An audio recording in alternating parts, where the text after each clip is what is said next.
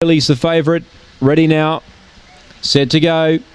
Away, Little Millie away only fairly. Huera won the start. Zipping Bianca's starting to charge up on the outside and she wants to take the lead. Huera's got the rail though. One falling out the back there. It was the favourite Little Millie. Zipping Bianca took over down the back. 3 lengths clear of Huera running a good race. 2 lengths to Canley Donny. 3 to Mirabale. Well back in the field then we got back to Maybe Once. Well out of it Curon Cozy. Cape Tower and taking that full Little Millie. Leader Zipping Bianca. Huera out wide. Canley Donny might have them all. Donny's got the lot of them. Canley Donny wins. Second to photo, Huera or Zipping Bianca. Mirabale's probably got 4th from Maybe Once.